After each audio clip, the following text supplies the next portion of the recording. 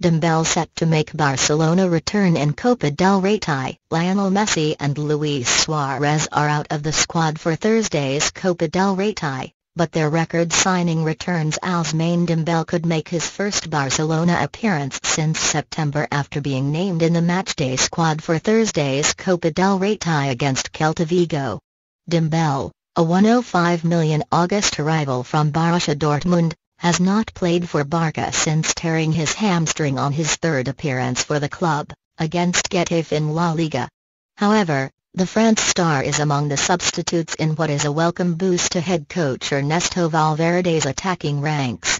Lionel Messi and Luis Suarez have both been rested, with captain Andres Iniesta among the other players who did not travel, while Paco Alcacer and Samuel Umtiti are injured.